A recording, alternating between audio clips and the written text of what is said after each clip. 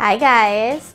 It might feel like summer is over, but it is not just yet. Labor Day does not mean the end of summer. It's not until September 22nd that we actually hit the autumn equinox that passes us from summer into fall. It might seem like that because if you're like me, you may be getting your kids ready to be going back to school, or quite frankly, you may already have your kids back in school at this point. And that is a hard change from the laid back summer where you may be going to bed late, getting up late, sleeping in.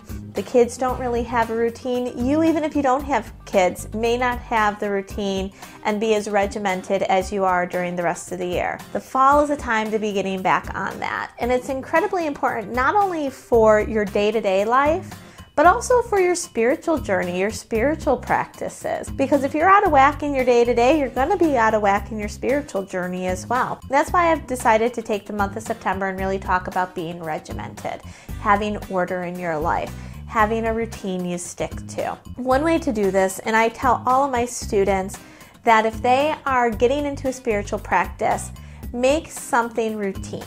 If it is once a week, once every other week, every single day, whatever it may be, have a routine where you are checking in and you are doing some type of spiritual practice for yourself. Be it that you're meditating. If you can't meditate, don't worry. Have a running routine. Have where you're exercising, cooking, taking time to read a book, taking time just to sit and have a cup of coffee.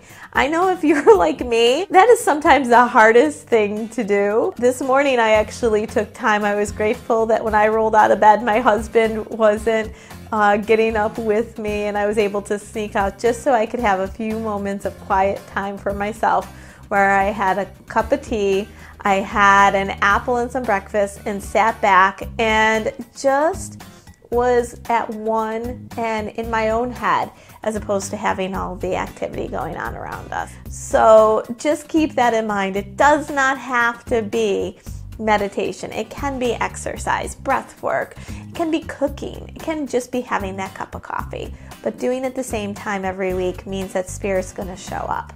And you'll be amazed with how much the universe gives you in a short period of time. 5 minutes, you'll be surprised how the universe starts to be speaking to you, because it's already around you all the time. And if you're showing up, they're showing up, it's a date and it's a done deal. Keep that in mind, as this month you are probably bustling more than you have in the past couple of months. I know I am getting everything ready for my daughter to get ready for school, getting her tap shoes, still have to do that, getting her hair cut, making lunches, and making sure that she's going to bed at a reasonable time, since she's going to have to start getting up a lot earlier than she is used to be able to go to school 4 days a week.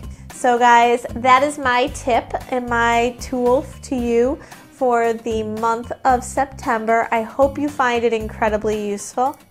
And I've got a bonus tip coming to you real soon. So like and subscribe to my channel so you stay in the know.